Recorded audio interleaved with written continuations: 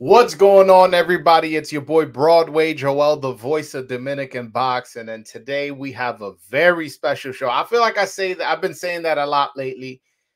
Part of that is I am giving you guys content you cannot get somewhere else. So, you know, definitely excited about today's show. I will be interviewing the legendary, probably the greatest of all time in terms of you know boxing play by play, Jim Lampley. He was the voice at HBO for 3 decades. He was the voice of many fights. Most of Mayweather's big fights, most of De La Hoya's big fights, and he did Chavez fights and Mike Tyson fights, Lennox Lewis, like Pacquiao, Barrera, Morales, Marquez, you name it. You name the name. And if he's actually calling me right now. So guys, give me 1 sec.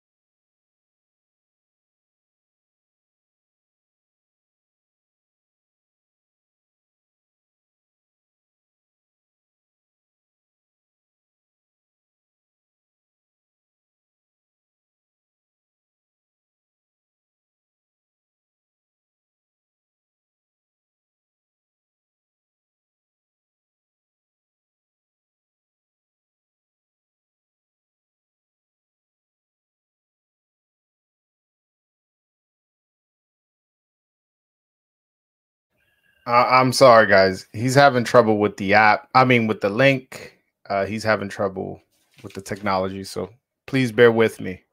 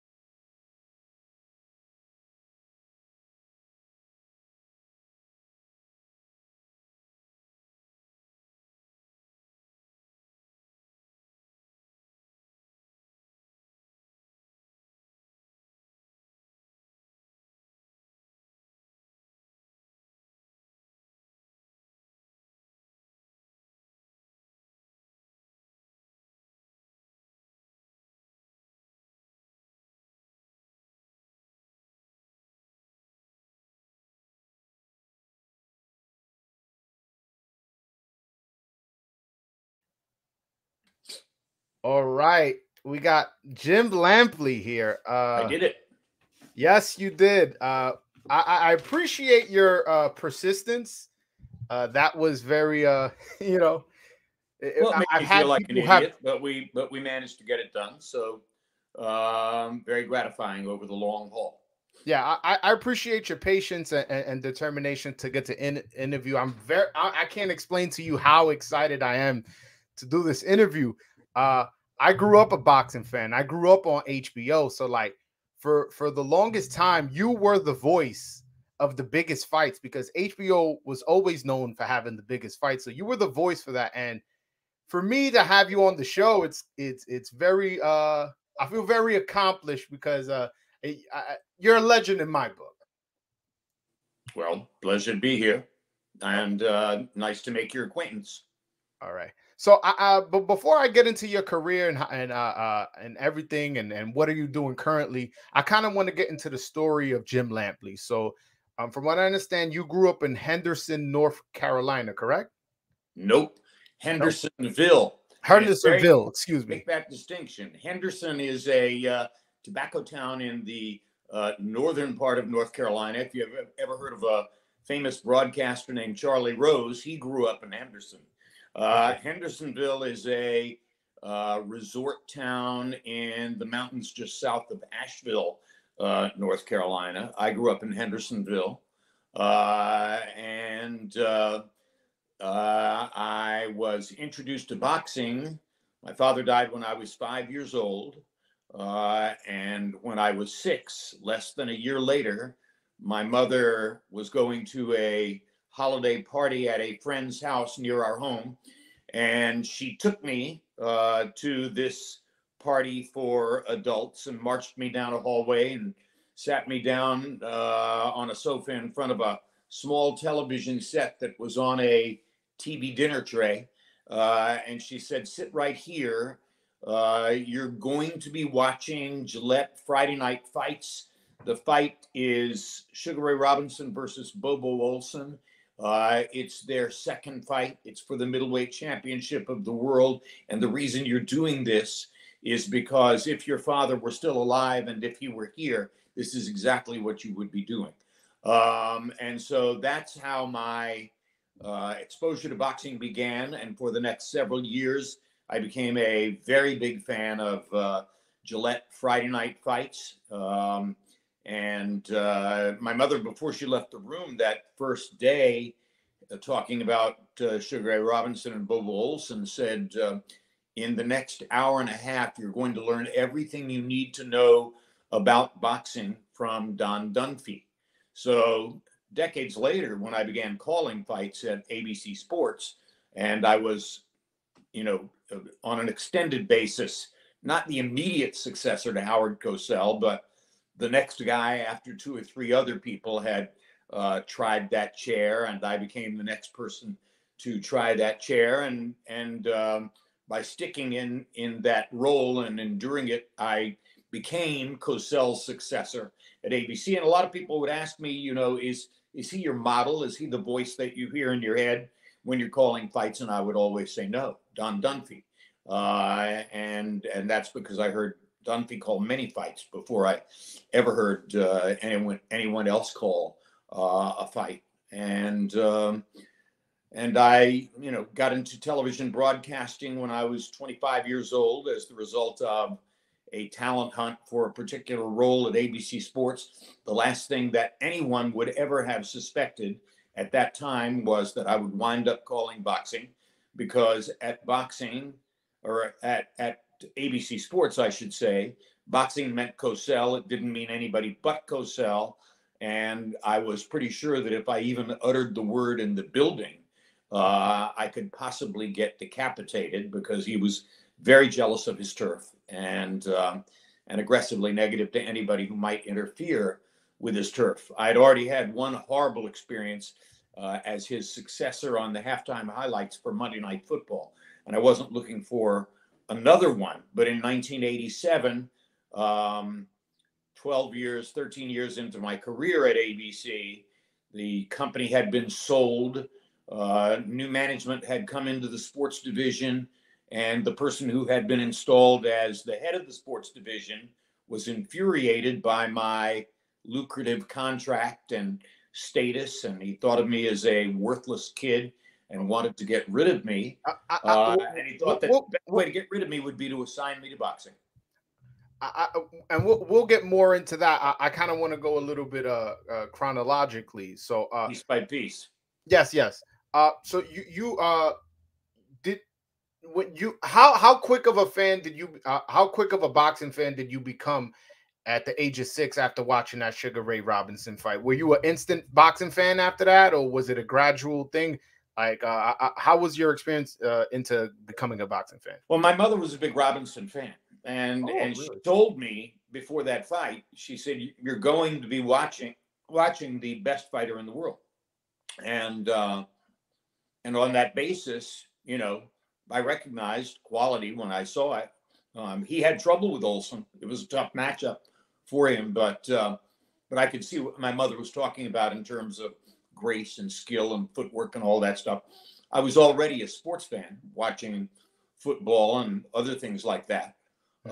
So yeah, I pretty instantly became a Robinson fan, and I got very interested in a lot of other fighters who were appearing on Gillette Friday Night Fights, and most especially Emil Griffith, who was a frequent headline attraction on Friday Night Fights. In 1961, I watched Griffith Perret and learned one of the hardest truths about boxing. In 1960, I watched the Rome Olympics on television and saw a middleweight Olympic gold medalist named Cassius Clay, and fell in love with him for a variety of different reasons. So it was a constant, ongoing learning process, and I remained a boxing fan through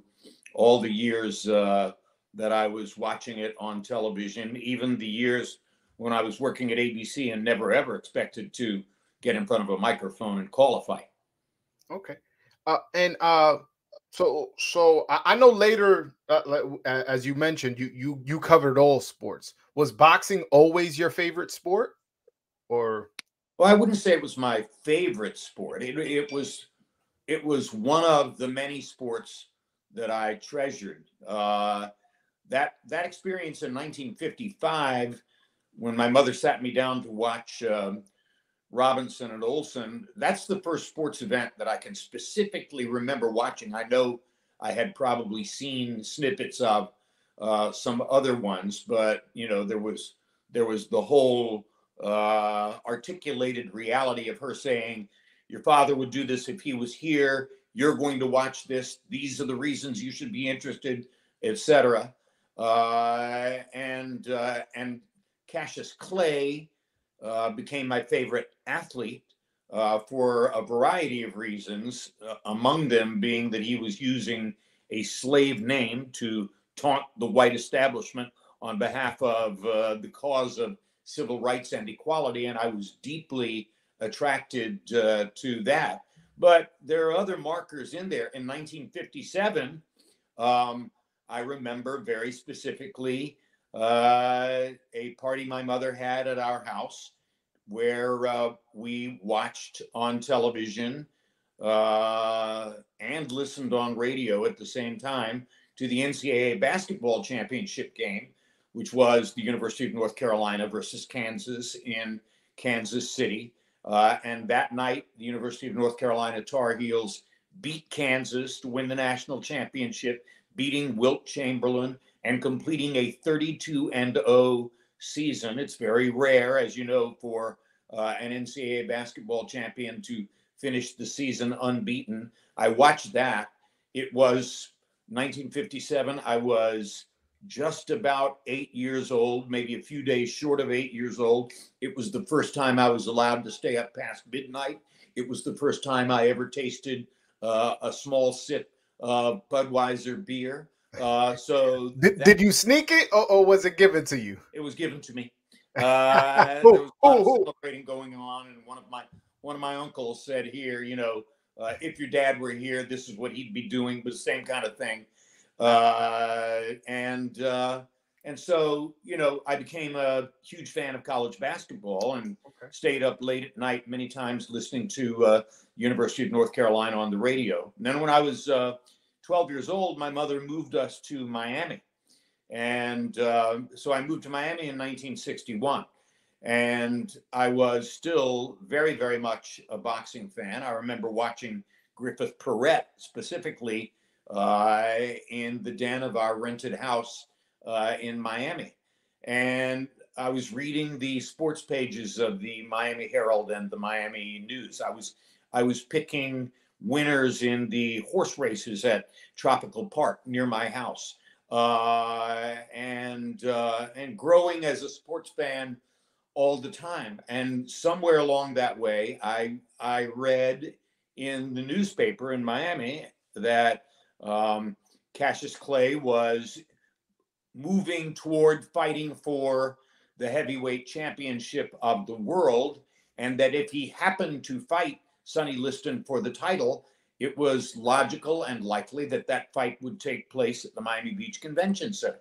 And I learned that Angelo Dundee was training Cassius Clay at a place called the Fifth Street Gym on Miami Beach. And I 2 or 3 times encouraged my mother and convinced my mother to drive us the 30 miles from our crappy tract house home in Southwest Miami to Miami Beach to the Fifth Street Gym to try to watch Angelo Dundee training Cassius Clay. He was still Cassius Clay at the time. And in those trips, I never actually saw him train Cassius Clay. We didn't time it right. I watched him train a Cuban welterweight named Luis Rodriguez. I watched him train a middleweight champion named Willie Pastrano. Never got a chance to see him train Clay. But when the Liston Clay fight was made, I saved lawn mowing and car washing money for months to buy a ticket to go to that fight, which in my memory cost $100. It might have cost $150. I did not save the ticket. That was stupid. But I did go to the fight. My mother dropped me off outside the Miami Beach Convention Center. I went in with my one ticket. I watched the fight alone. My hero beat Liston in the biggest upset in heavyweight history to that time.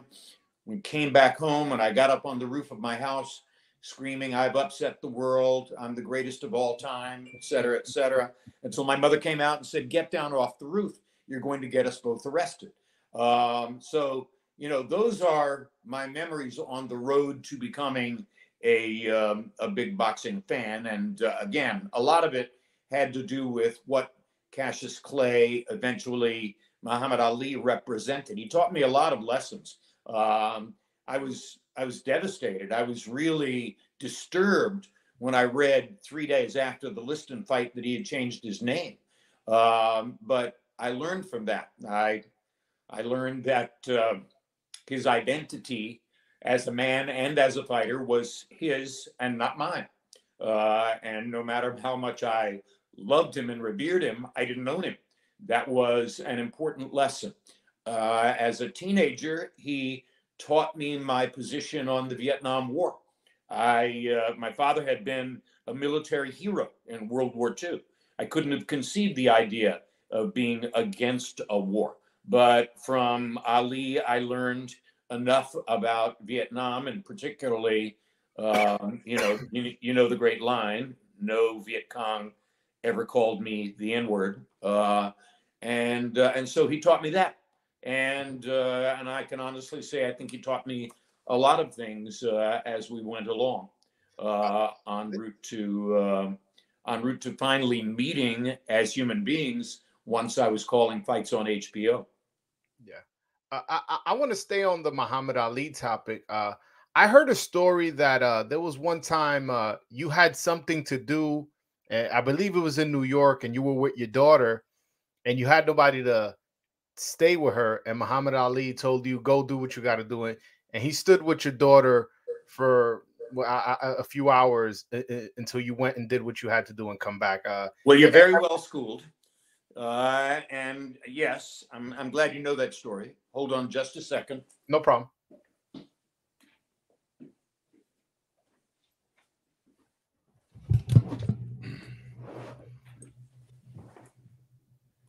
Ah, yes. Just a little bit more to All right, now your. I'm No, trying no, the other way. The other how side. to position it. There we go. There. Maybe where in the You hell you is don't have to tilt from? it. Don't tilt it. Never There we figure go. it out, but there you go. Yeah. That's obviously Muhammad on the right. That's me in the center, and that is my daughter Brooke on the left. And that photo was taken on that night in 1988 when he babysat her for. There you go. I'm tilting it forward. Get a much better look. Yeah, Yes. when he Beautiful. babysat her for couple or a few hours. I want to say 3 hours while I went out and ran errands on an extremely busy day in the streets of Manhattan. And um, I when I was riding home with her in the cab at the end of the evening, back to her mother's house on the Upper East Side, she asked me. She was 8 at that moment, and she asked me. She said, "Dad, who was that man?" And I said, "Well, um, that's a long story, and as you grow older, you will certainly learn it. You'll read about him. You'll know everything eventually. But for tonight, I'll send you to bed with just one observation, which is he is unquestionably, indisputably, the most famous man in the world." And she was properly impressed by that. And I think that that experience, along with a lot of others, helped to give my daughter her very powerful and unique sense of self. And she's now global chairman of fine art sales for Sotheby's auction house. And I used to say of Brooke Lampley that she is the most influential art executive her age in the world. And nowadays, um, I don't use the words her age. She's the most influential art sales executive in the world. And certainly experiences like that one with Muhammad, probably primarily that one with Muhammad, but going to Olympics with me in Sarajevo and Barcelona and Atlanta and Beijing, and meeting gold medal winners and famous stars, et cetera, in those experiences also helped her to recognize that, she was capable of touching greatness, and she was capable of being great. And I think at the end of the day, when all is said and done, we'll probably say that Brooke was even greater at what she did than her famous father. Interesting. Uh, uh, so, considering Ali was your childhood hero, was somebody you had a personal relationship and had met plenty of times, and you gave you that experience with your daughter. Uh, when you got the news that he was no longer with us, how much did that affect you, and how much did that affect your daughter Brooke? Um, you know, I'm not ashamed to be a person who sheds tears. I shed tears pretty freely and easily. My mother always said to me that that's a sign of strength, not of weakness. So I shed tears when I heard about Ali. My daughter shed tears when I told her about it on the phone. I still shed tears to think of the suffering he experienced and the nobility he showed through all the years as he moved step by step toward that inevitable result. Um, I believe we got the word that he had died. It was the night before the third fight between Orlando Salido and the opponent with whom he had terrific brawls. I don't remember exactly right now. It'll come to me at some point. But we were doing a fight in either the Forum or StubHub in Carson, California, and got the word the night before the fight. And I realized I was going to have to do something I'd done several times and would do again, which is that ringside moment when I stand on camera and do a eulogy for somebody. And that was one of the most difficult of those. Okay. All right. Well, I want to circle back to you when you went to college. You went to UNC and studied English. When did you go into college wanting to be a broadcaster? Did you know that that's what you wanted to do, cover sports?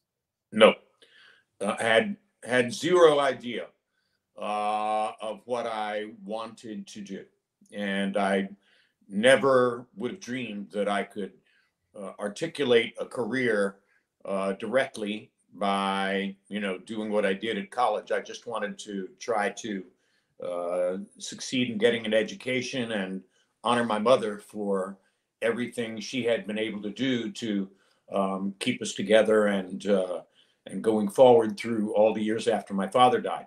So I eventually chose English literature because I like to read books, and I was far better at that than anything science or math related.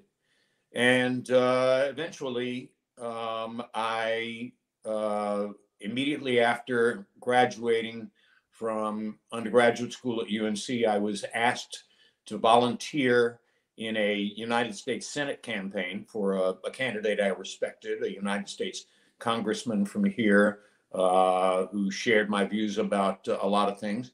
And I went to work in that political campaign, and then the work I did there as a volunteer got me a paying job with a professional theater company and as the publicist. And eventually I figured out that I should go to graduate school in mass communications to try to set myself up for the best chance at making an income in the future. And while I was in graduate school in mass communications here at UNC, in a department called Radio, Television, and Motion Pictures, ABC Sports, it was 1974, ABC Sports had developed an idea for putting a college age or close to college age person on the sidelines of the college football telecast.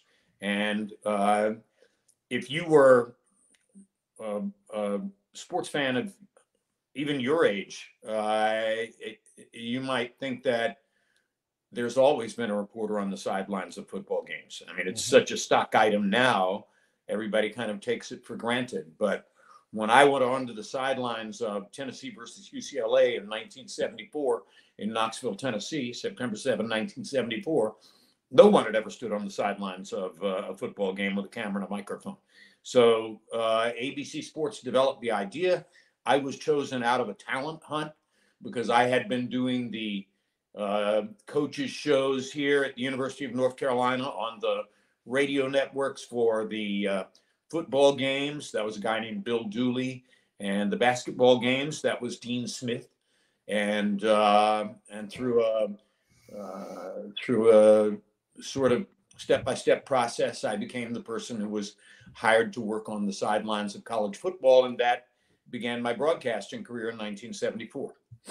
That's amazing. So out of college, your first broadcasting job is with ABC. Is that correct? Well, yeah. I mean, that's That's it couldn't amazing. happen, but it did. And yes, I went to work for a television network when I was 25 years old and doing something that nobody else had ever done. And yeah, it was mind blowing to tell the truth. And I had too much fun. I thought of myself as an instant star. That was an overshoot. I wasn't an instant star. I was just an amazingly lucky guy with a great entry level gig.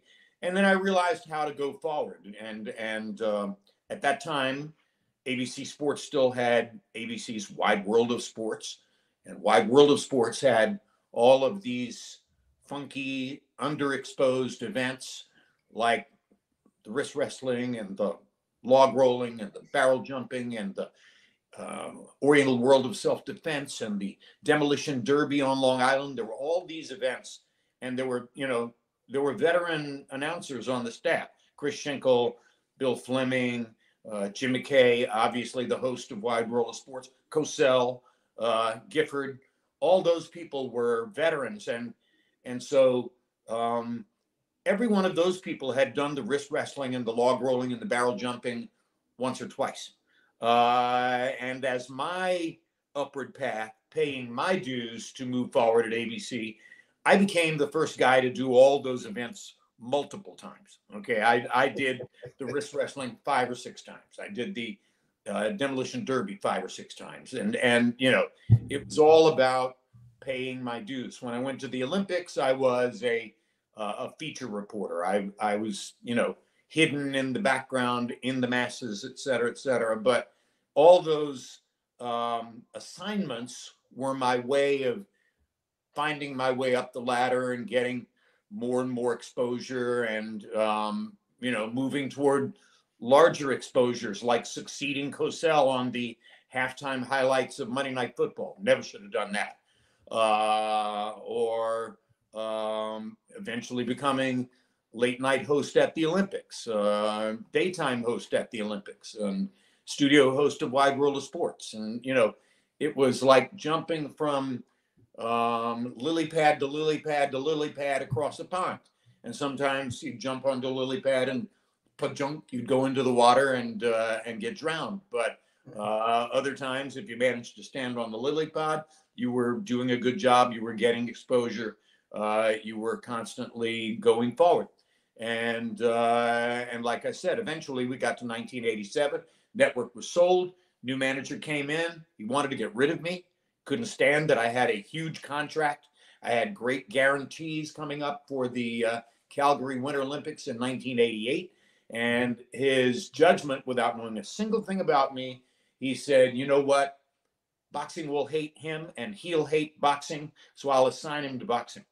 Now, what that guy didn't know at the moment that he made that decision was that the business staff at the network had signed a contract, a sort of look-see developmental contract with a 19-year-old heavyweight from upstate New York, whose name was Mike Tyson.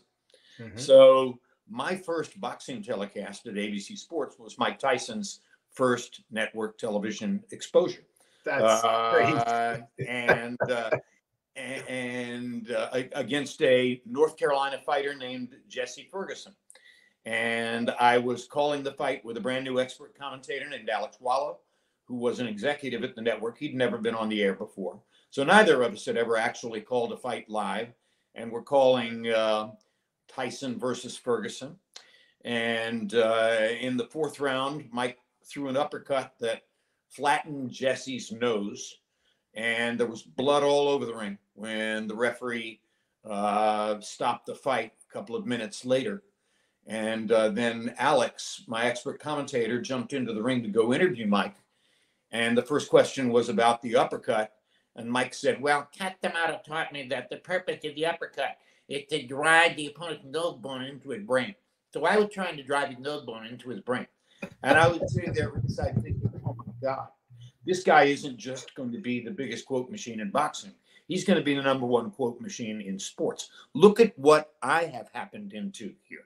And sure enough, it only took a period of 6 or 7 months between me calling that first Tyson fight on ABC and getting the contract to replace Barry Tompkins calling fights on HBO. Wow, that's an amazing story, and that's a gift from heaven, you know. Yeah, for sure. That's even more bizarre than the college football thing to a certain degree. I actually would agree with that. Before we get into the HBO, I want to talk about. So you hold the American record for broadcaster. You went to 14 Olympics. Did I get that number right? 7 winter and 7 summer, and that began at ABC with the Winter Olympics Innsbruck in 1976, and that ended in Beijing in 2008 with NBC. But yes, I was a broadcaster at 14 Olympic Games, and the last 8, I think I was a host. No, more than that. I think the last 9 or 10, I was a daytime host or a late night host. I was never the primetime host, but I was always in the studio with an important role for all of the last several Olympics that I broadcast. So yes, it was a great gift to my career. What would you say is your favorite Olympic memory? My favorite Olympic memory, well, that's absolutely indisputable. My assignment at Lake Placid was mostly politics. The United States Olympic Committee was dickering with the possibility of boycotting the Moscow Olympic Games later that summer. And there were many things going on in Lake Placid, including a meeting of the IOC Board of Delegates, a visit by the Secretary of State of the United States, Cyrus Vance, and other political events relative to the potential boycott. And at the same time, the organization for those games was a disaster and was falling apart. There were thousands of ticket holders waiting in remote parking lots in sub-freezing temperatures for buses that never showed up, and lots of other terrible organizational things going on. And my job was to cover all of that. So on the second Friday, on the last Friday of those Olympics, I was in a tape room with a tape editor and a producer putting together a compendium of all of the stories I had done and the things I had covered in the preceding 2 weeks. And we were watching on a tiny monitor on the upper left-hand corner of the edit deck as the United States played the Soviet Union in what amounted to a semifinal hockey game. And at the end of the first period, there was a loose puck in the Russian end.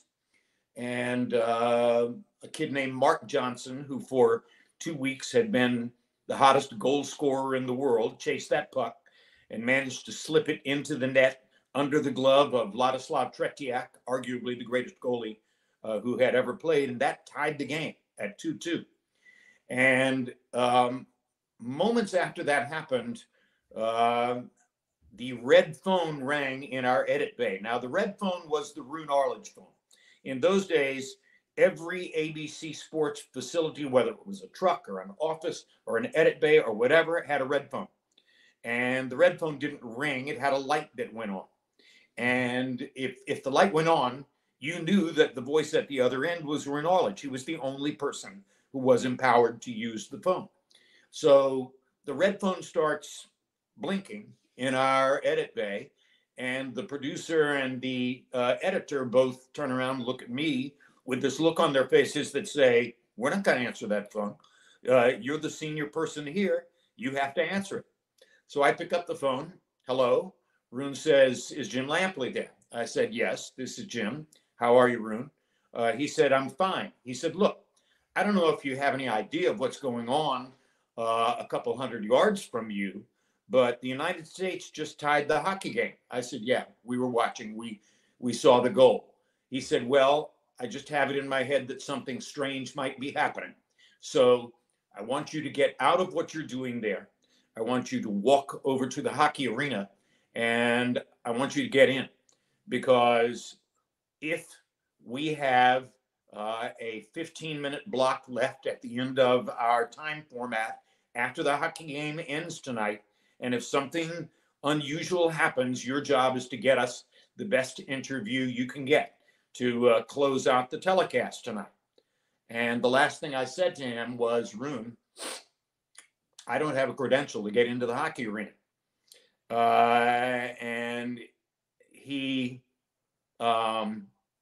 said, you'll get in, and hung up the phone. And the producer and the editor asked me, they said, what was his answer when you told him you didn't have the credential? I said, he told me I was going to get in. And they were laughing because getting into an Olympic event without the right credential 3 Olympics after the Munich massacre was impossible. That was not something that you would be able to do. So I walked over to the Lake Placid High School arena, and I walked up to the front entrance, and the first person I ran into was the high school hockey coach, who was the arena venue manager, and I had met him a few days ago, purely by accident. And I told him my situation, and he let me in. And I wound up going to a camera platform, and I watched the rest of the game. And I went down to the area next to the dressing room where I watched almost all of the players on the hockey team exit, walk in the direction away from me amid a melee of cameramen and reporters, et cetera, and none of them heard me screaming at them. And I knew the names. I'm yelling at all of them as they're walking away, and they don't hear me. And the last player out was Mike Ruzioni, and we had the same agent, and he recognized my voice. And so Ruzioni came back to me and said, "Hey, Lamp, what you doing?" Et cetera, et cetera. I said, "I'm here for you." I said, at the end of the show tonight, we have enough time for a closing interview, and I need you. He said, "Oh, I can't do that. I'm going to dinner with Jimmy Craig and his dad." And I said, "Mike, you don't have to pay for dinner. All right. I'm going with you. I'm not letting you out of my sight for the rest of the night." So I went to dinner with Ruzioni and Craig. And eventually at, I guess it was 10:53, we were standing outside of that restaurant on the main street of Lake Placid, with a giant crowd assembled behind us. Mike's a clever guy. He's very funny. And as we were standing there waiting for McKay to throw to me for the interview, Ruzioni turned to me and he said, "Lamp, if we had stood here last night," and I looked behind us at all those people, and I realized what he was saying, and I said, "Yeah, nobody would have noticed, right?" He said, "Exactly. They wouldn't have had a clue, and so we did the interview, which was unforgettable. And years later, I had several occasions to run into Mike and Jimmy both at Olympic memory events, and Olympic reunions and stuff like that. And every time Mike would stand next to me, I'd lean over to him and whisper. I'd say, "Mike, through the miracle of videotape, you are now the leading goal scorer in the history of hockey." And every time Mike would say, "Lamp, keeps going in, doesn't it?" And yes, it does keep going in. And it's still a miracle. That is aptly named Miracle on Ice, because that was something that could not conceivably have happened, but it did. That's an amazing story. Amazing story. So that's my favorite Olympic memory. No, how could it not be? Of course. So you had a long career at HBO, 30 years, right? Yes. Yeah. So it's hard for me to get into all the fights that I would want to ask you about, because you covered many memorable fights, but there's a couple of specific fights I want you to talk about, historic fights that you covered. First, I want to talk about Julio Cesar Chavez versus Meldrick Taylor 1. Yes.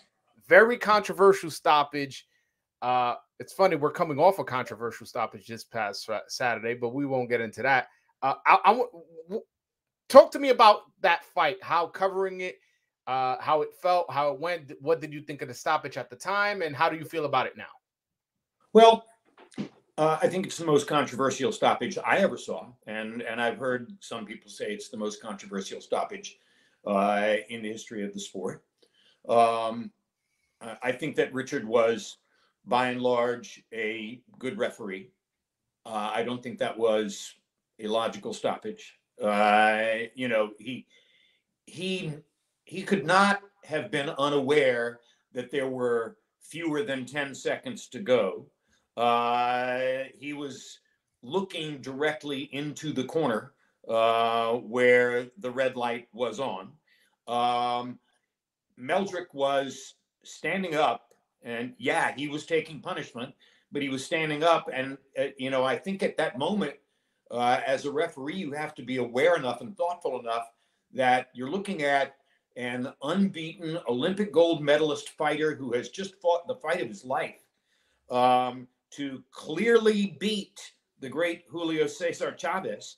And that it's sort of incumbent on you to give him every possible opportunity to finish the fight, because if he finishes the fight, you're going to be holding up his hand in a few minutes. So I was shocked. I was completely shocked when the stoppage took place, and I, Richard had an argument, and the argument was about mercy, about don't let him take another potentially damaging punch. But he had taken a lot of damaging punches, and I understand that point of view. The only thing I'll say with regard to supporting my own point of view with regard to that is that, for better or for worse, and whether justifiably or not, Richard Steele was never again introduced in Las Vegas without getting a thunderous chorus of boos. The audience did not forget. And with the sole exception of the Chavez maniacs, of whom, of course, there were many, everyone else came to the conclusion in their own minds that Taylor deserved the victory too much to have it taken away from him that way. Okay. How about Mike Tyson versus Buster Douglas? That's the biggest upset I want to say in sports history. I'm not quite as well versed as you as all the sports, but that was a very, very big upset. Well, it's right up there with the Miracle on Ice. Exactly. Okay. And you covered both events. Yeah, exactly. So, I mean, well, obviously, Al Michaels called the game, the hockey game, but I was sent there to do the interview. Yeah. And yes, I covered both events. I and recognize and remember the very first live prize fight I ever went to was Cassius Clay versus Sonny Liston in Miami Beach, February 25, 1964. And that fight was called at that time the biggest upset in boxing history. So as I was sitting in Tokyo, looking at what was now a foregone conclusion in the 8th, 9th, and 10th rounds of Tyson Douglas, I was gripped with this uncanny realization. Oh my God, the first fight you ever went to with lawn mowing and car washing money was the biggest upset in the history of boxing. And now you're calling the fight that will succeed it as the biggest upset in the history of boxing. At a moment like that, you can't avoid thinking that this is meant to be. I was supposed to be here, and I think obviously I was like everybody else. I thought there was no chance that Buster could win the fight, and I thought that this was going to be a bloodletting, and that Mike would tear him up. But if you look back, critically at all of the circumstances, what was going on in Mike's personal life, and the fact that his trainers were now inexperienced people without a deep and thoughtful background as trainers, and that his life was chaotic, and a lot of troublesome things were going on. If you looked at all of that, and then you looked at how he had performed in the last 6 or 8 fights leading up to that against bigger, taller, right-handed fighters who could bring the right hand over the top, etc. He went the distance with James Quick Tillis. He went the distance with Mitch Blood Green. He went to the last 10 seconds with Jose Ribalta. He went the distance with Tony Tucker. He never really threatened or hurt Tucker a single time. There was a lot of evidence leading into the fight that you could have looked at and said, well, he's not going to dominate Douglas. He didn't do anything special against these other guys. And Douglas maybe is the best of them. He might be the worst of them, but he might be the best. You just don't know. And then early on, from the first round on, it was obvious Douglas could land his jab. He brought the right hand directly over the top, which made it very difficult for Mike to see it from his height and his crouch, et cetera, et cetera. And Douglas wasn't just winning the rounds; he was dominating. And Mike was taking more and more punishment. So by the time the knockout takes place, that's not really a shock knockout. Now, seen in a vacuum, Buster Douglas knocked out Mike Tyson. Yeah, that's a shock. if you had gone out that night and hadn't stayed home to watch the fight in the United States, and you learned it from broadcast news or in the newspaper, yeah, absolutely. An absolutely, mind-blowing shock. But if you saw everything that I saw and you sized it all up within the context of all those factors, no, it wasn't a shock. It was coin of the realm. Of course, you know, uh, it ruined Douglas's life because he was not ready for that kind of a win, and not ready for the acclaim and the celebration that went with it. But it wasn't a hard fight for Buster to win, and he won it obviously very clearly and decisively. What did you make of Mike Tyson's I don't want to say excuse, but claim that when he dropped Buster Douglas, that Buster Douglas got a long count? What do you make of that? I didn't think it was a long count. Replay didn't suggest that it was a long count. The only reason there was a long count controversy was because Don King was Mike's promoter, and Don was going to do anything and everything he could to wrangle boxing authorities and use his political clout and his boisterous style and his threats to try to win the argument. But no, I never thought for a second that that was too long a count. Okay, all right. Well, another fight that was a big upset, not quite as big an upset, but it's still a huge upset. And in my opinion, it's your best call. And that's your former co-worker, George Foreman versus Michael Moorer. You had that famous line, "It happened, it happened." So talk to me about the fight. Talk to me about how you felt about George Foreman and that call. You know, it happened. It to me, and you can correct me if I'm wrong. That's your most famous call. Yes, it's my most famous call, and yes, I think it can be seen as my best call. And it was not something I conjured. It was not something I planned. It was utterly and completely spontaneous. In fact, as Moorer is lying on the canvas and the count is progressing 2, 3, 4, my first thought is, why the hell didn't I dream something up to this? Why do I not have "Do you believe in miracles" in my pocket here, ready to go for this kind of a moment? How could I have been so stupid as to not consider the possibility that this would happen? And the pretext, which you may have read somewhere because I've told the story many times, of course, George was my expert commentator, and I was working with George frequently in the months leading up to the fight. And George and I had called Moorer versus Holyfield together. And several times, probably a half dozen times, I would pull George aside at ringside and I'd say, "George, how are you going to beat Moorer? He's a southpaw. He's a mover.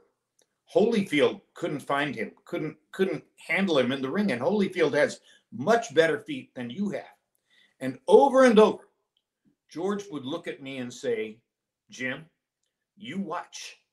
Somewhere late in the fight, he will come and stand in front of me and let me knock him out." Now, the words are unforgettable and they are precisely accurate because he said it the same way every time. He will stand in front of me and let me knock him out. And if you watch it on videotape and hear that in your head, it's freaky. It's very striking. So how did he get that to happen? Well, if you go back and watch that round, he comes out in that round and throws 2 or 3 wide sweeping left hooks. I went back and looked at videotape. He didn't throw that punch a single time in the fight prior to that moment. But as the round began, he threw 2 or 3 wide sweeping left hooks. And then he did it again about a minute into the round. And if you watch it carefully, I think it becomes clear that the purpose of those left hooks was to stop Moorer from moving to his right and get him to stand in a position where George could line up the 1-2. So he throws the sweeping left hooks, several of them, and he gets Moorer to stand in a position. He's now moved him about a foot or two to Moore's left from where he had been before. And now that 1-2 is just a straight shot. Okay. And he did it twice. He hits him with the 1-2 once, and Moore is stunned and he's motionless. And George steps forward and does it again. 1-2, boom. And now Moore doesn't get up. So remember, sometime late in the fight, he will come and stand in front of me and let me knock him out. George envisioned it. He looked at tape. He studied Moore. He knew Moore's movements well enough. And he gulled him into a position of overconfidence. If there's one thing about George, he could take a punch. I mean, he could really take a punch. So he allowed Moore to hit him with a lot of good, clean shots. He gave Moore the impression that he was totally in control of the fight and could do anything he wanted to do. And he waited till the 10th round. And he used those left hooks to position him. And he lined him up with the 1-2. And he hit him twice with the same 2 shots. And that was that. It was genius. And you know, a lot of people thought, I thought for a long time, that George was not a scientific boxer, that he was a pure slugger. He was a boxer. He was a very, very thoughtful, very scientific boxer. I asked him one night, you know, what's the importance of the jab? And he would say, which jab? I said, well, what do you mean by which jab? He said, well, there are 4. And he would show me all 4 of his jabs. There was the one that was a thunder punch that was like a telephone pole coming out of a window. There was one that was a flick. There was one that he would purposely throw to the off cheek, not the cheek on the side where he was targeting it, stuff like that. And it was all about the science of boxing. George was a boxer, and he outboxed Michael Moore. What's interesting, you mentioned that he let Moore hit him. That's what Muhammad Ali did to him. And ironically, I don't know if you know this, he wore the same trunks that he did that night where he lost to Muhammad Ali. So the fact that you mentioned... You made the right connection. That is absolutely right.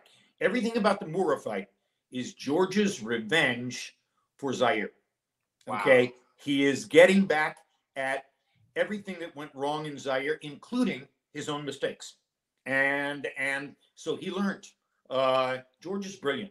He is sneaky brilliant. And he learned from Zaire, and he studied it for 15, 20 years, however long it took, you know, to get him to the point where he had his sights on that title again, you know, and once Moore won it, that was his opportunity.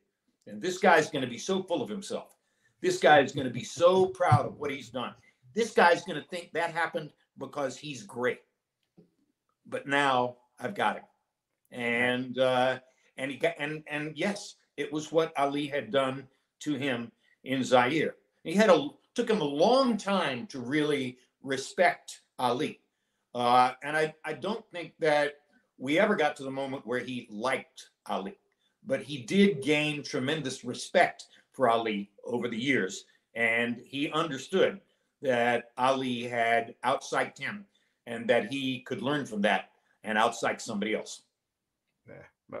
Boxing is poetic like that sometimes. How happy were you for a coworker? You know, I know he's a fighter, and you know, when you cover in events, you try to be unbiased, but I'm sure there's some like, hey, that's my friend. That's a guy I call fights with. How much of that was like, man, I'm so happy for my friend? Well, there were a lot of things going through my mind. Okay. It happened is directly related to the things that George told me would happen. Okay. I didn't say to the audience, he told me this would happen, but that was exactly why I said it happened. It happened because I was replaying George's observations about this in my mind, all the things that he told me in the months leading up to the fight. And that was an automatic response. Oh my God, it happened. I'm just lucky that that played out that way. And then as we're responding to it, reacting to it, I remember saying to myself, don't celebrate, because I didn't want to be too one-sided about the fact he's my buddy, he's my broadcast partner, et cetera, et cetera. This is about him, not me. This is about him, not HBO. So don't celebrate for us. Don't celebrate for me. Leave it to George to be the one to celebrate in his way. And of course, his way to celebrate was go throw himself on his knees in the corner and pray. Okay. All right. So another fight I want you to talk about is Bo Galata in Madison Square Garden, where there was a brawl. That was one of the craziest things I've ever seen happen in boxing. And from what I understand, your daughter was in the crowd as well. So if one, could you tell me, remember her? Yes, yeah. I do. Yeah. So at the moment of that night, she's 16. She's 16 years old at this fight. She was 16 at that fight at Bo Galata. And she was living in London. But she had come to New York to join me, and we were going from New York to Atlanta for the Atlanta Olympics the following day, the day after Bo Galata. And I told her about the fight, and she said, "Can I get a ticket?" I said, "Okay." So I had gotten for her a second row ticket right at ringside, directly behind me, as close as she can be to the ring.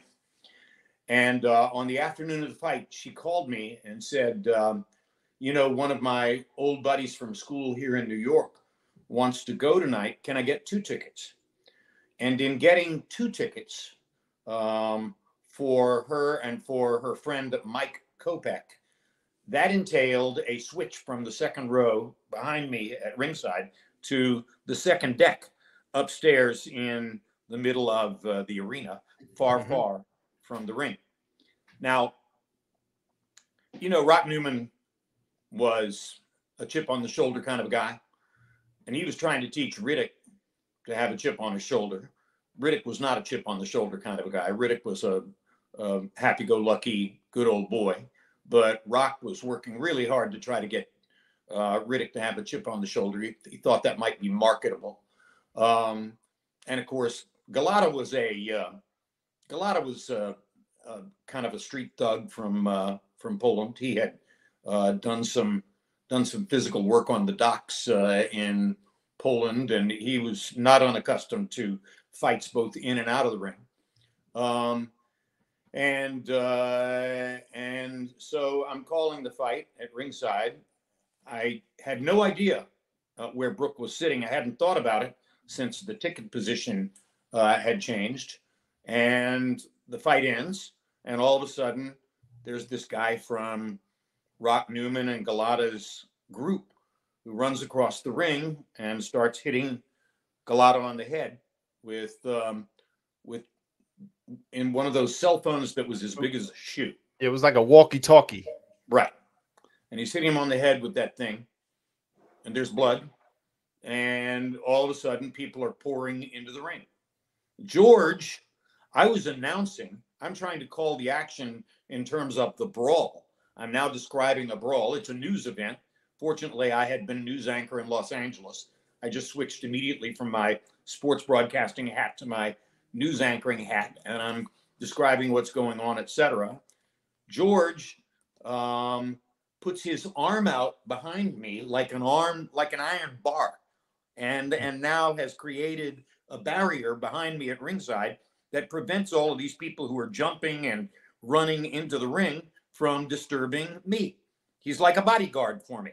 And you can hear him at one point in the background on the audio saying, "You don't want to go in there.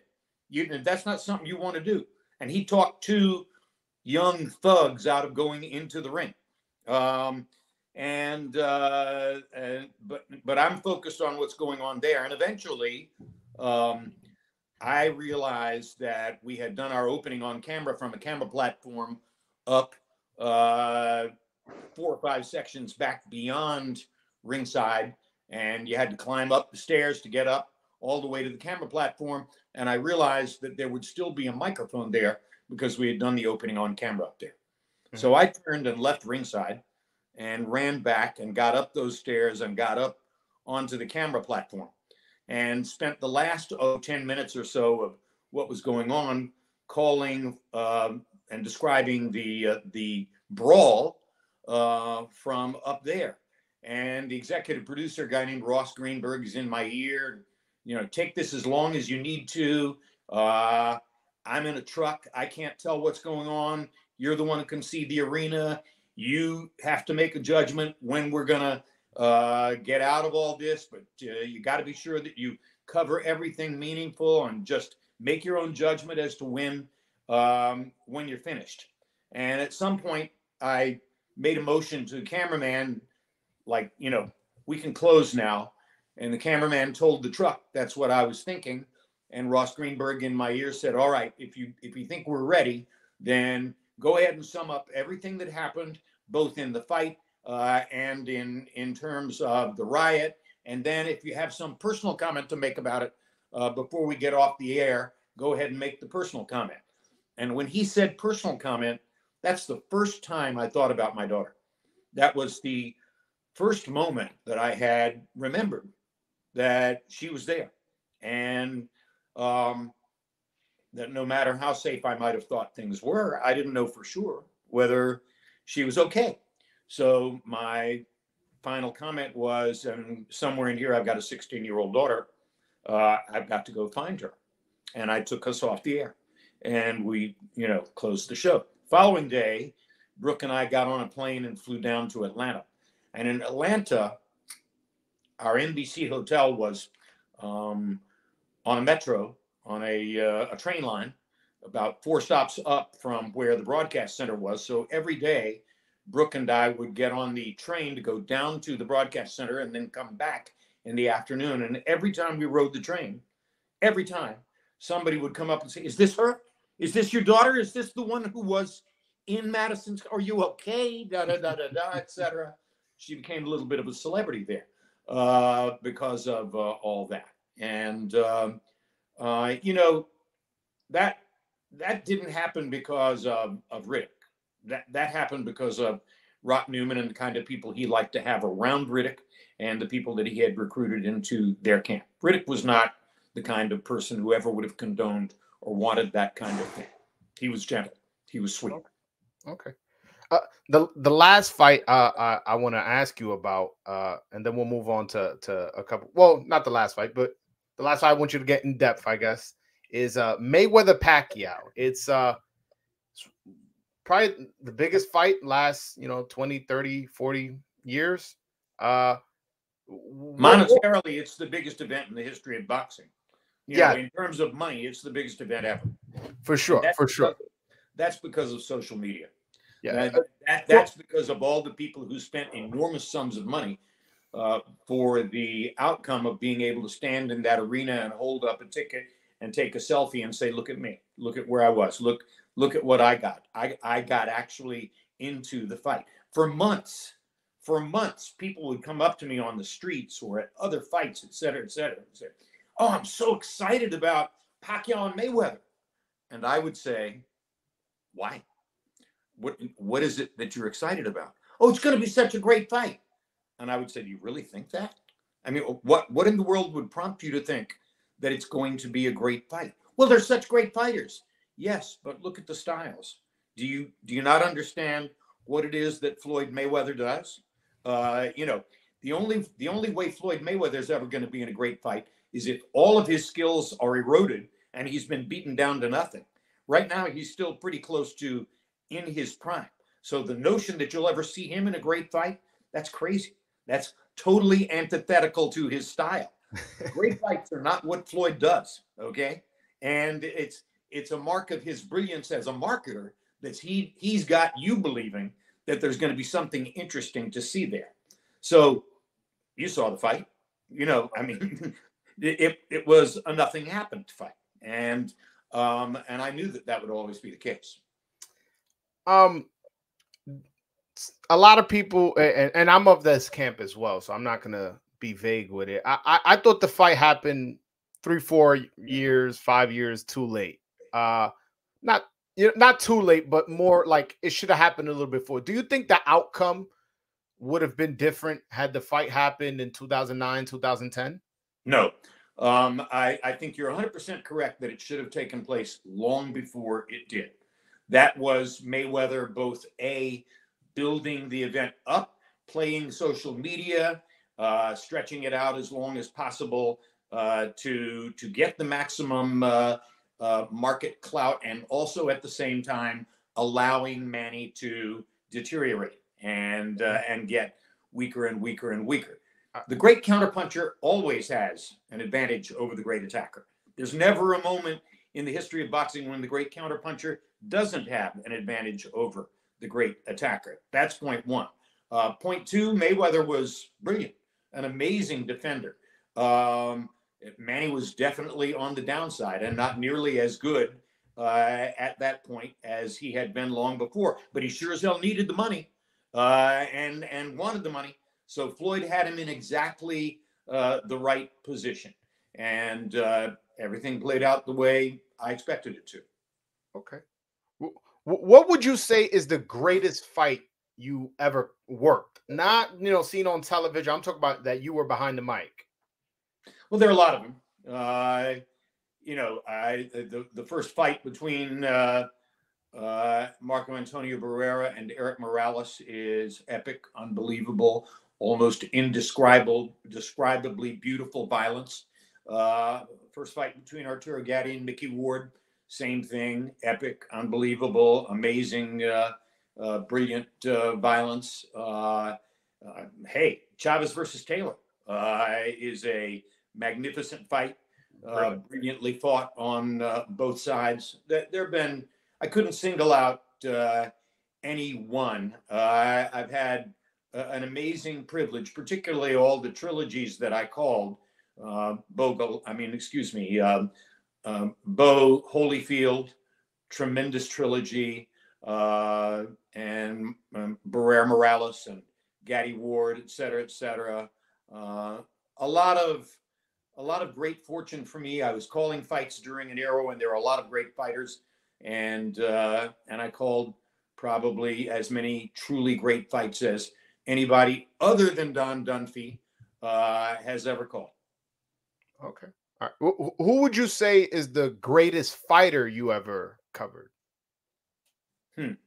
Not of all time. That you had the luxury. Greatest fighter I ever covered. So whether Chavez. Well, okay. I mean, this gets involved because I am a very strong believer that heavyweight boxing is one sport and weight class boxing is another sport. That's fair. That's fair. We could split them. That's fair. I think the same too. I say there's boxing, then there's heavyweight boxing. That's a line I use a lot on this page. Yeah, I think you're 100% correct about that. So I think for skill and sacrifice and brilliance, I would take Barrera Morales 1 as the greatest weight class fight I ever called, and I would take Bo Holyfield 1 as the greatest heavyweight fight I ever called. And they both went the distance, and I think that's almost a prerequisite for a truly great fight, is that it does go the distance, even though the public likes to see knockouts. Knockouts means one guy got significantly the better of the other at the final moment, and when the fight goes the distance, it's because neither guy got significantly the better. They were both great. So I'll go with Bo Holyfield and Barrera Morales 1. Who would you say is the greatest fighter you ever covered? Like whether it be Chavez or Mayweather or Lennox Lewis or Pacquiao, who would you say? All of those. I mean, yes, but every single one. I mean, look, Roy Jones. Lennox on his best nights was beyond awesome. He was a very, very gifted heavyweight, and he had everything that you can look for.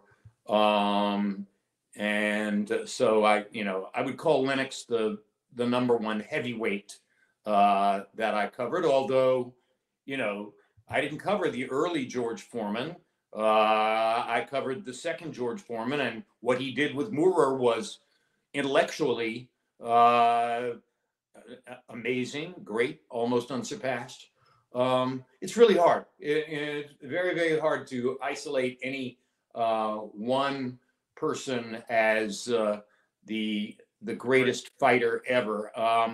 You know, people who love defensive counterpunchers and skill would say, "Hey, wait a minute, what are you talking about? You covered Floyd Mayweather," and yeah, he was about as good at that as anyone could be. But I lean toward fighters who could excite the crowd because of their will toward violence. It's a violent sport. Yeah, I understand. All right, so who's your favorite? So this has nothing to do with who's the best. Who's the favorite fighter you ever covered? Like when you were sat down and it was like, hey, June 12th, you're gonna, we're sending out to Vegas to cover so and so's fight. Who was Well, your I'll tell favorite? you this, okay? I will say this because when I first got into the sport, boxing needed someone who could carry the sport and preserve and improve and elevate its market value, and that required somebody who had glamour, who had style, who had some skill, and who was willing to fight the best every time he went into the ring. And that was Oscar De La Hoya.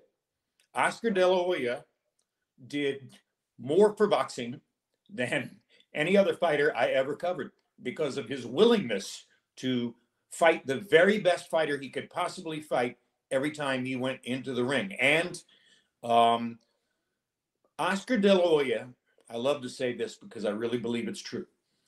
Oscar De La Hoya sold more tickets to individual women who bought the ticket than any other athlete ever in the United States.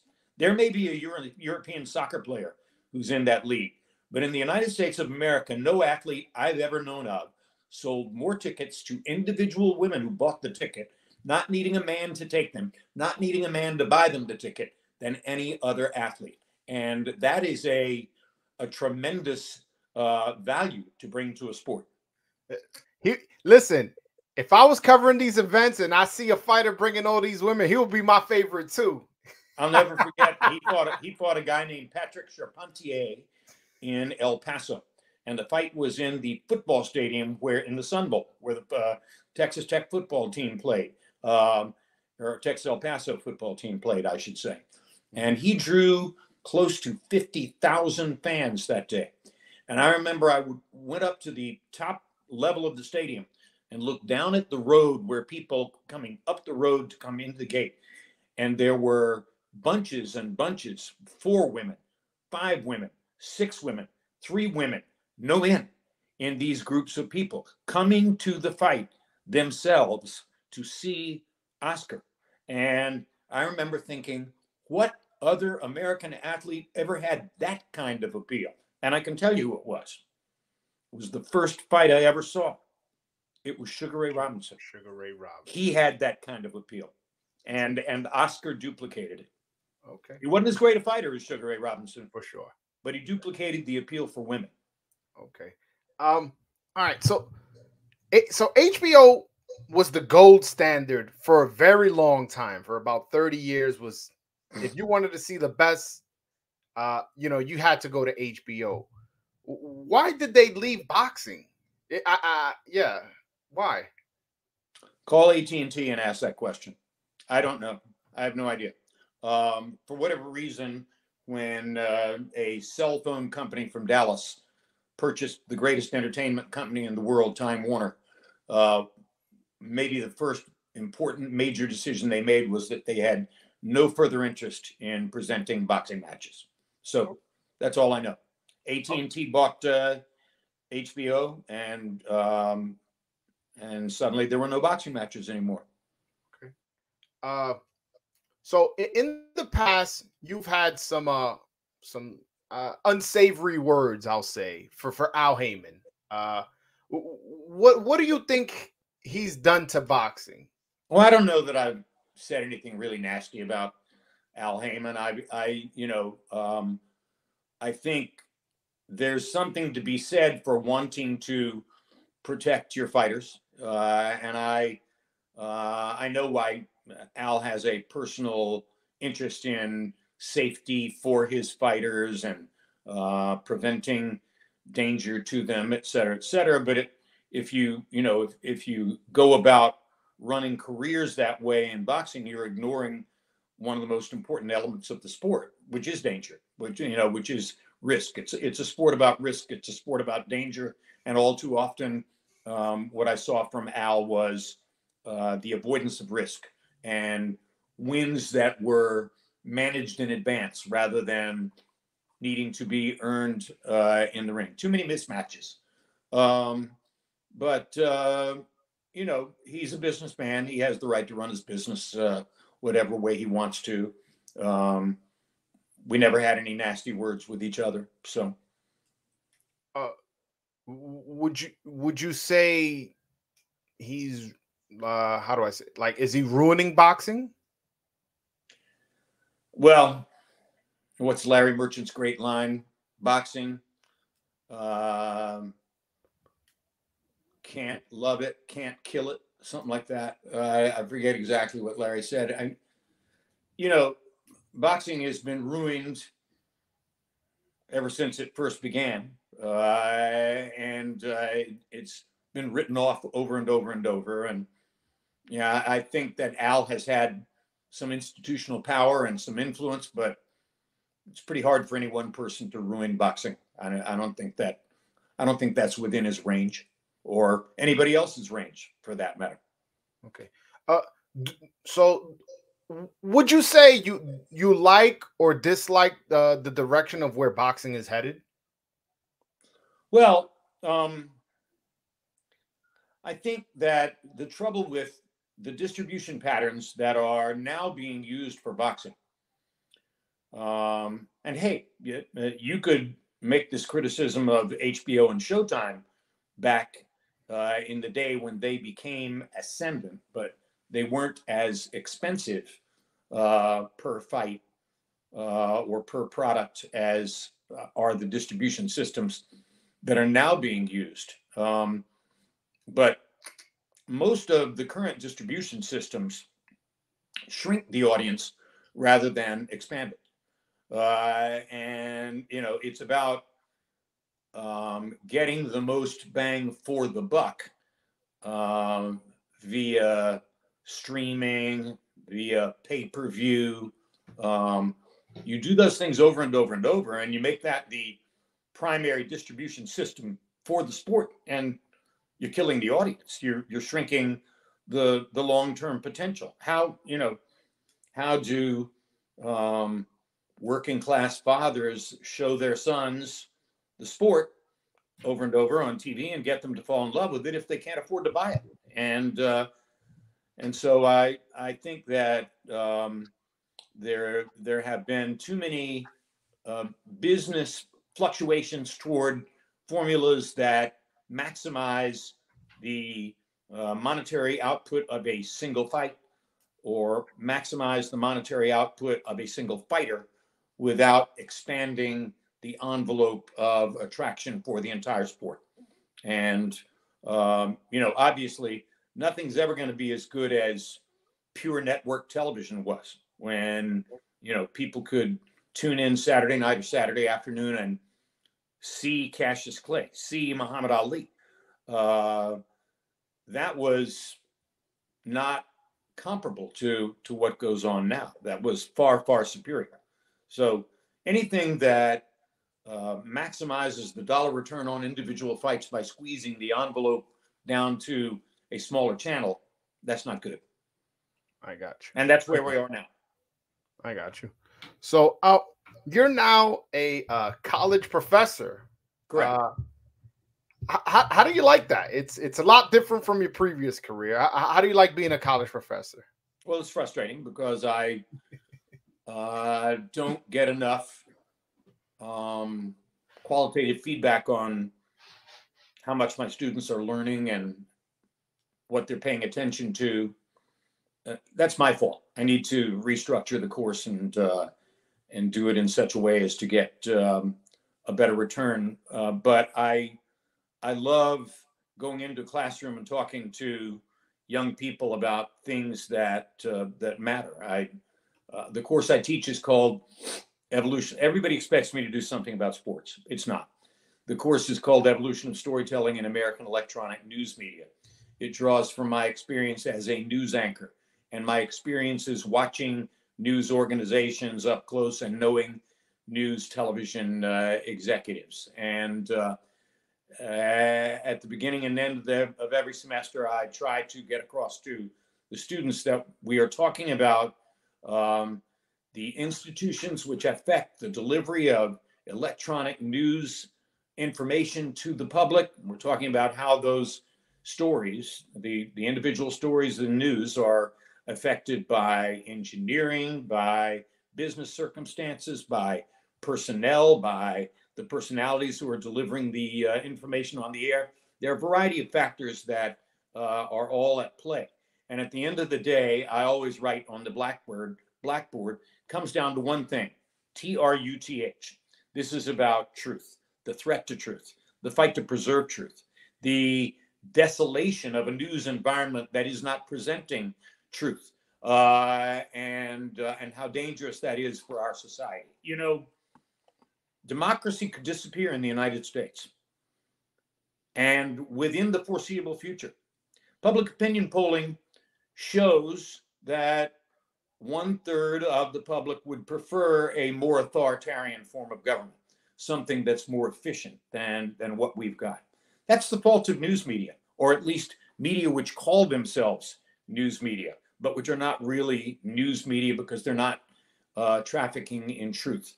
And unless we can preserve truth and integrity in American electronic news media, then I don't think we can protect democracy, and that's not going to be good for Americans or for mankind. Okay. That's why I'm teaching. Do your students ever recognize you? Like, oh, you're like, you're the guy from HBO, or like my dad, recognizes you, or do any of your students ever know who you are? Plenty. Yeah. A lot of them. Yeah. Some of them take the course because, their dad tells them, oh, you got to take this course, or they recognize my name. Yeah. And I think some of them are thrilled, and some of them are disappointed at what they get. Life goes on. Exactly. Do you ever see yourself coming back to commentating? Nobody's asked me, to be totally honest with you. I mean, I have not had a credible or meaningful offer to call fights. Well, one, I briefly signed a contract with Twitter, and I accepted one payment, which I believe was the largest amount of money ever paid to anybody to call a fight in this culture. And I took that money, and the fight was canceled, and I have never gotten another offer to qualify. That was a Triller, right? Triller. Triller. Yeah, thank you, Triller. Teofimo Lopez versus George Kambosos was the fight that got canceled. And at the end of the day, thank you, Triller. I appreciated it was like getting a tip going out the door.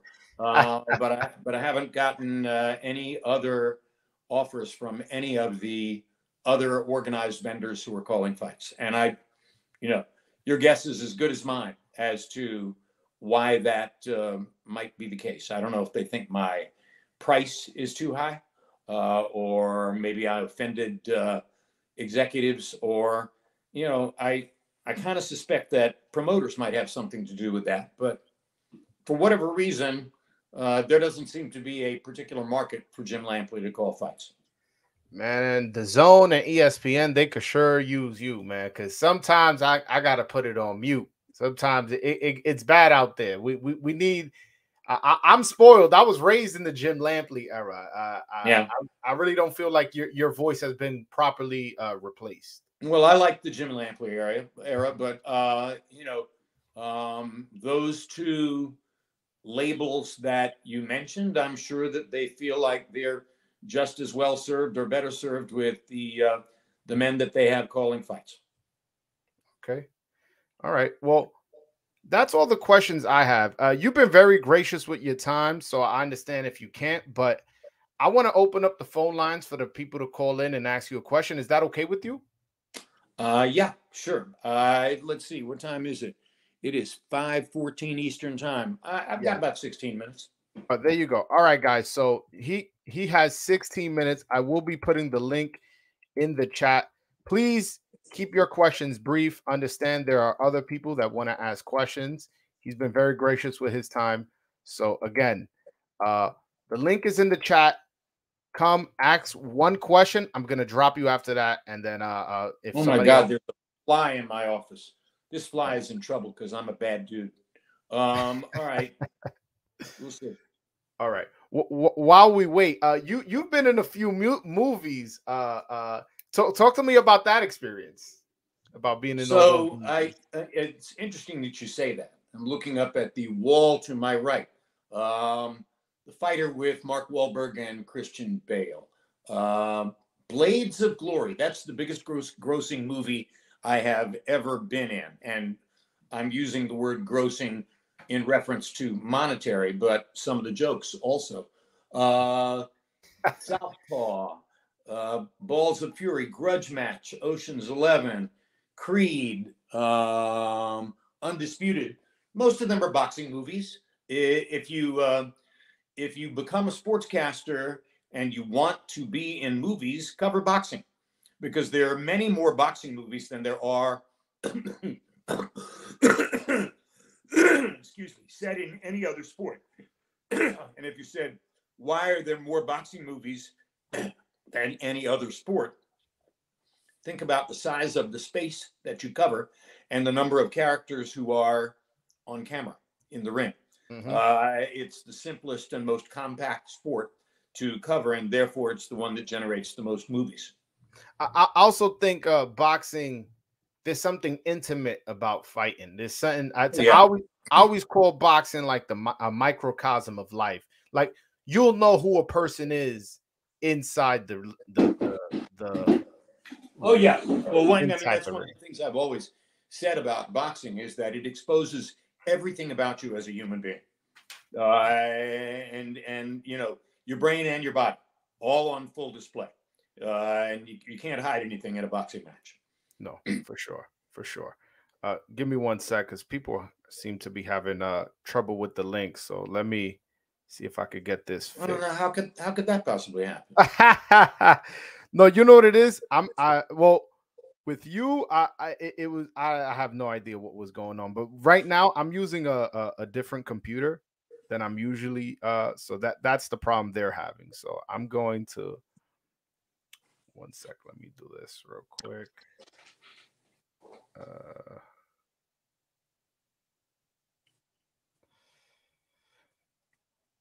All right. I'm gonna put it in through my phone. That way, I'm 100% giving you guys the proper link. All right. There you go. I put a new link. This one should work. So guys, click the link, hop in. All right. I already have somebody right away. Whoa, that was quick. All right. Sakib, how are you doing? What's your question for Mr. Lampley? Oh, good evening. Thank you very much for giving me the opportunity. Just wanted to ask, I know you've covered fights on location in London when you came to Joshua Klitschko. And could you tell me what the atmosphere felt like for you being in a big British event compared to, all the fights you've covered in your broadcasting career?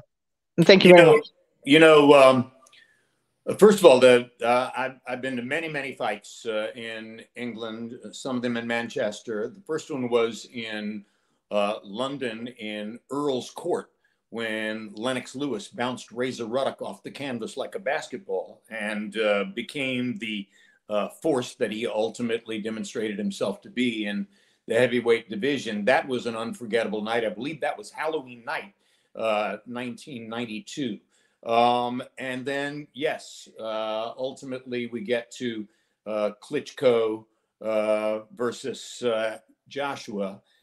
You know, Max Kellerman called it the greatest sports event he had ever seen. And the reference was, you know, one, it was a tremendous fight. And two, the crowd of nearly 100,000 people, the atmosphere, it was unforgettable. I remember Evander Holyfield and Lennox Lewis were seated together at a table behind me. They were calling the fight for some other foreign television entity, and just to sit down at ringside and turn around and look at them and say to myself, "Oh my gosh, you've got a better seat than Lennox and Evander." That was silly. But at the end of the day, it was an unforgettable fight between, at that moment, two great fighters, and I'm not sure that either fighter was ever completely the same after that fight, and it goes to show you how much damage can be done by a relatively small number of landed punches in a heavyweight fight, because they were not constantly trading shots all the way through, but they were landing big shots when they landed, and it was tremendous stuff. I'll never forget it. I was thrilled to be there, and it was everything that I expected the fight to be. All right. Thank you so much, Saqib. Thank you. Bye-bye now. Take care. Bye bye. All right. I have here Benji. What's up, my brother? How you doing? How's it going? How's it going, Jim? I'm doing all right, Benji. Greatest sports commentator of my lifetime. Hats off. I always name you as one of the five. Losing you is one of the 5 worst things to happen in boxing ever. So my question is, what do you think of boxing today? Do you still watch boxing? Is there a fix for boxing? I am still watching boxing. You know, you can't get this particular passion out of your blood. I'm sad for boxing because, as I said earlier, I think the distribution pattern is shrinking the audience, and also shrinking the number of truly great fights that we see. You know, there's not enough of a logical pathway and conduit toward the best meeting the best, and that's, you know, that's not brand new. That's been going on for quite some time. But when HBO and Showtime were in existence, those pedestals made it easier and more logical for the best to be brought together against the best, and to try to make that happen when you're trying to thread the needle and hit the ball out of the park on pay-per-view or streaming, it's not as logically done, and maybe those distribution systems will mature in such a way that the vendors and the promoters will find better ways of getting to nirvana, you know, the heaven of the gods, with great fights. But I don't see enough of them now. All right. Thank you so much, Benji. Thank you. Good question. All right. I have here Ariel Alvarado. How you doing, my brother? What's going on, Joel? Not much, Hey, man. Jim. Pleasure to get this opportunity to speak with you. An amazing interview by you, Joel. Job well done. The only question I have is, I grew up a big time Felix Trinidad fan. So every time he fought, you know, the family got together and it was just a major event. And you know, obviously you called many of his fights. So I'm just interested in hearing from you, you know, what the experience was like calling those Felix Trinidad fights all those years. Well, Trinidad was excitement personified, because you know, he was a classic knockout puncher. His dad trained him to be that kind of fighter, and he would take a logical decision, but he was really there looking to knock you out. And fighters like that, you know, they live on risk. They're willing to take the risk of standing in and stepping forward to create the opportunity to knock people out. He was one of the very best at that. And you know, sometimes it didn't work, and he would get hurt. But to see a guy who looked like he was skinny and had power and hand speed like that, it was amazing to watch him transform himself in the ring. And of course, several times I went to Puerto Rico for those fights, and that was always fun to go and be in San Juan and be a part of the wonderful, loving, boisterous boxing crowds there. And I got that with Trinidad. I got that with Miguel, and Miguel became like a brother to me. I didn't know Trinidad nearly as well. Miguel got better at speaking English. I spoke just enough Spanish to get, you know, close with him sometimes, et cetera, et cetera. And in both of those instances, they were wonderful people with fabulous audiences, and they fought in great fights. I think one of Trinidad's greatest nights was the night that he beat Fernando Vargas in Las Vegas. And I've had many conversations with Fernando ever since that time, and talking about the mistakes he made. I remember that before that fight, somebody told me, they asked Oscar De La Hoya, said, Oscar, what would you tell Vargas, if you could, about what he needs to expect against Felix Trinidad? And Oscar said, Vargas needs to understand that Felix Trinidad will do anything it takes, anything within the realm of human conception to win a prize fight. And you may remember what happened in the Vargas fight. And he learned that lesson in a very unfortunate way. Yeah. All right. Thank you so much, Ariel. Thank you, guys. God bless. Bye-bye. All right. I have another caller. I have here.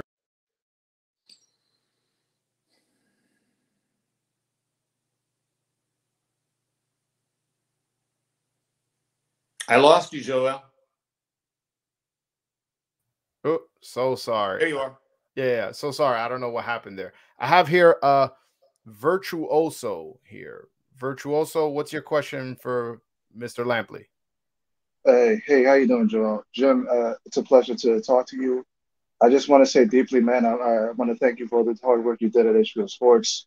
You, Roy, you know, Lennox, Manny Stewart. I love Manny Stewart. His insight into the sport was truly invaluable. I want to thank you for making my Saturdays with my family really enjoyable, man. Thank you. One of my questions is, before you go forward, let me just say one thing. Thank you for mentioning right there the closest male friend I've ever had in my life. And Emmanuel Stewart was way beyond a great trainer and way beyond a great broadcaster. He was a great man, and he was the best friend I ever had. So I'm glad his name made it into this conversation. Thank you. no problem, Jim. I just wanted to mention real quick. Is it true that you once broadcasted live sports for HBO back in the 80s with Wimbledon? I called Wimbledon tennis championships 12 times for HBO. And our contract at Wimbledon was for weekday coverage because NBC had the weekends. So NBC would have the finals. We had the semifinals. We had most of the action leading up to the last couple of rounds. But our weekday coverage from Wimbledon was 6 hours of tennis, no commercials. And sometimes, if you know the weather in Wimbledon, or the weather in London, I should say, sometimes 6 hours, no tennis, no commercials. So I did some of my greatest television commentary, killing time at Wimbledon when there was no tennis to be seen. And I was sitting there with Arthur Ashe, Billie Jean King, Martina Navratilova, John Lloyd, all of our great expert commentators on that telecast. Never forget it. One of my favorite experiences in broadcasting. Okay, Jim. One more question, and then I go because I don't want to. I'm sorry, Virtuoso. I got too many people. I'm so sorry. I don't mean to do that, but you know, I'm short on time. I have here. Heard it. Shouldn't have taken that much time for the answer, but go ahead. All right, all right. He's still on. So if you want, all right, Virtuoso. Go ahead. What's your second question? Yeah, I just wanted to ask you one quick question about Showtime. Do you see the parallels between them and what HBO happened in the twilight of its boxing broadcasting run? Parallels between Showtime and HBO? Well, Yes. we were both premium pay cable services, and of course they're still doing it, and we're not. Is Mauro still calling their fights? Yes, I Yeah, believe he Mauro is, Ronaldo. Yeah, but I believe people are just kind of upset with the lack of dates, and people are wondering what's happening. So the financial formulas have changed to get more bang from your buck out of streaming and pay-per-view. It's harder for a premium pay cable service to compete. HBO had a lot more money than Showtime back when I was there. That's the answer to your question. all right. Thank you All so right, much, thanks, Virtuoso. Jim. All right, You're welcome. I have here Ari. Oh, excuse me. Oops. Sorry, Bobo. I have here Ari Delomia. What's up, my brother? Hey, how's it going? Hey, Jim, thank you so much for your time. Really appreciate you. Um, Currently, who is your favorite fighter that you have to tune in to watch? Like, who do you like to watch of the current fighters right now? Well, the last major fight that I covered was the second fight between Canelo and Gennady Golovkin, and I spent time with both those fighters and got to know them well. So I'm still following Canelo to see what happens to him. I also did Dmitry Bivol's first few exposures at HBO and spent some time getting to know Bivol. So I'm very much looking forward to another fight between Bivol and Canelo, although I'm pretty sure I already know who wins it. I don't see how it could be much different than the first fight. And then there are a lot of other fighters in the sport that I still cover, but the one who's probably most important to me as he goes toward the latter part of his career is Canelo. All right. Thank you so much, All Ari. right, thank you. Thank you. All right. I have two more, and then we'll close out. King Slender, how you doing, sir? How you doing? I can't hear the other side of the mic, so I'm just going to ask it, and I'll come back to the video to hear it. But Okay. how do you think Tyson Fury would fare in the 90s? And say Tommy Morrison at his best, who would you pick in that fight? Tyson Fury by a violent early knockout. And I have had this conversation with boxing experts. It's a fascinating conversation. But within the past 2 or 3 years, I have taken to asking boxing experts who in the history of the sport could have beaten him, talking about Fury. Because you have to look at it realistically. Again, heavyweight boxing is its own kind of sport. So the physical dimension becomes extremely important. And it was Emmanuel Stewart who pointed out to me a long time ago, one night when we were at dinner, and I said, I hear that you're training Tyson Fury. He said, yes, I'm working with Tyson in Detroit. I said, why would you be interested in Fury? To me, he looks like a big, clumsy oaf who's not going to amount to anything. Emmanuel took a little pause and he said, Jimbo, he's going to be the heavyweight champion of the world. There's no doubt about it. And he may become an unbeaten and unbeatable heavyweight champion of the world. Right now, he's an unbeaten and unbeatable heavyweight champion of the world. Exactly what Emmanuel said he would be. He is 6 feet 10 inches tall. He has arms that are longer than that profile would suggest. He's a natural backup counterpuncher whose most of his first instincts in the ring are to defend, not to attack. But when he attacks, he now brings thunder and gets his full body weight behind it and knocks the living hell out of people. I don't know, if Wilder couldn't beat him, and he couldn't, I don't know who in the world could possibly beat Tyson Fury. And Tommy Morrison would make a mistake. Tommy Morrison would do something, not dissimilar to what happened against Michael Benn. Tommy Morrison would allow Fury some opportunity that Fury would turn into a violent knockout. I don't have any doubt about that. All right. Thank you so much, King Slender. All right. Last call.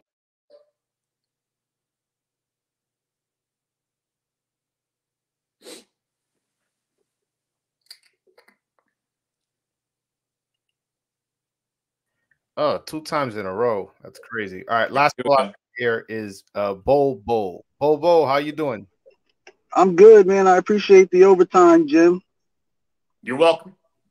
I watched a lot of HBO boxing from a young age, from my teenage years.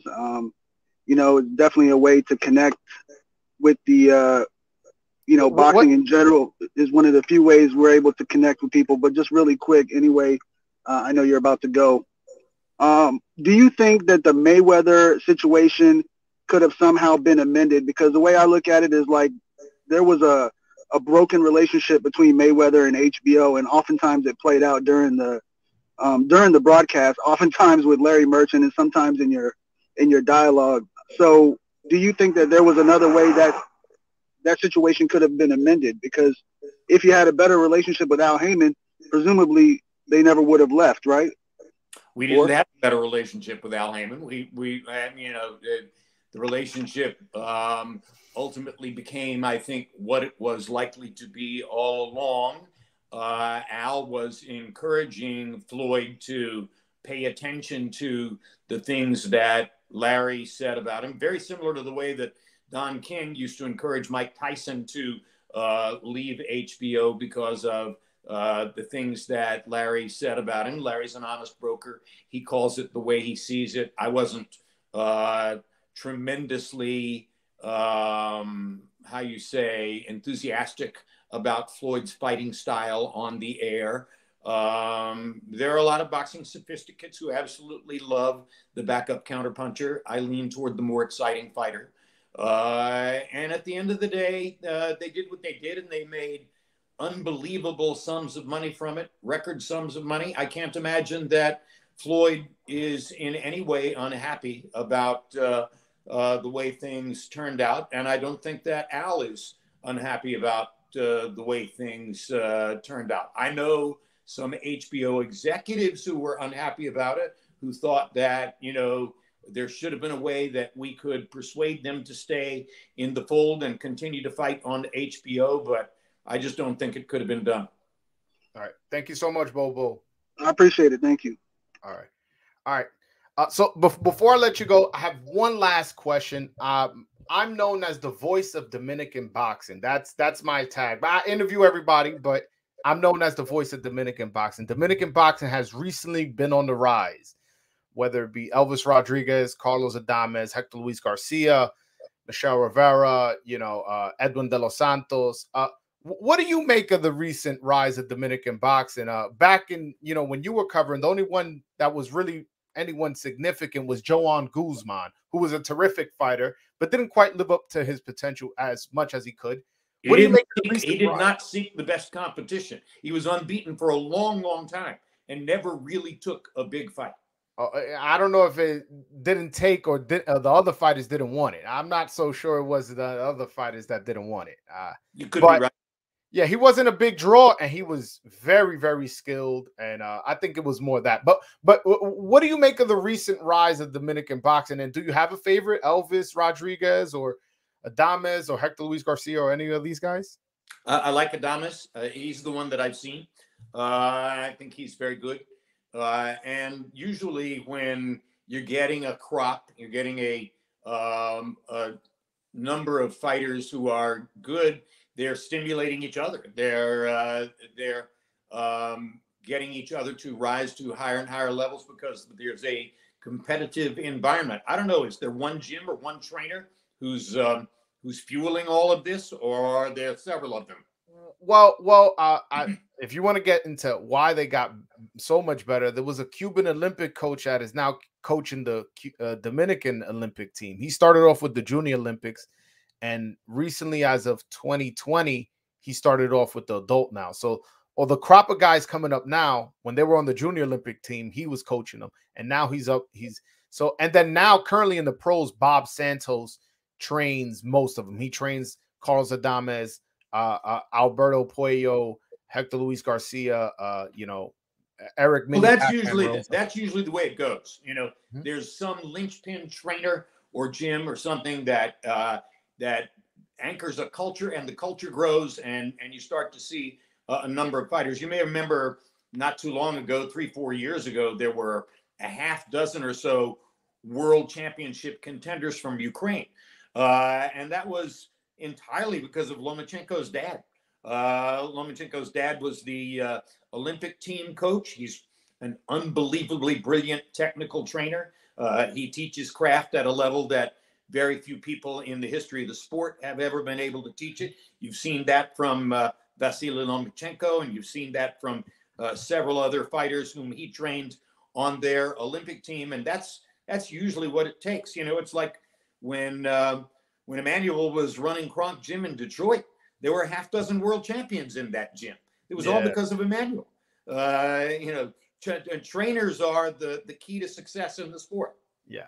Elvis Rodriguez is trained by Freddie Roach, who you know, Elvis Rodriguez, a southpaw, who is one of my dearest and closest friends, and who is a great trainer. Right. In fact, let's see, behind me here, I see there that, it is, on Freddie Roach. That's awesome. A documentary series about him on HBO. All right. Well, Jim, listen, I don't think you've ever had this in-depth interview on video, and I'm glad it's on my platform. I thoroughly enjoyed it. I'm thoroughly grateful that you gave me this opportunity. Well, you're right. I've never done a 2-hour and 10-minute interview before. So it's been great. I've been very entertained by it all. I hope you enjoy yourselves, and maybe down the line, it won't be as long since I already got your biographical information. Joel Bar, the voice of Dominican boxing. Okay. Can you just say that again? Broadway Joel, the voice of Dominican. The voice of Dominican boxing. Yes. Thank you so much, Jim. Hopefully we could do this again. Hopefully this won't be the last time. One hopes. I'll talk to you later. All right. Thank you so much. Bye-bye. All right, guys. That was Jim Lampley. For a long time, the voice of HBO. I just want to say that was one of my best interviews for sure. I thoroughly enjoyed myself. Hopefully he enjoyed himself as well. Hope to have him on again. He was a great interview. And but yeah, guys, gave you guys a long interview. I'm going to go, but just make sure at the end of the year when y'all voting content creator of the year, make sure y'all remember this interview. All right, guys, until next time, peace.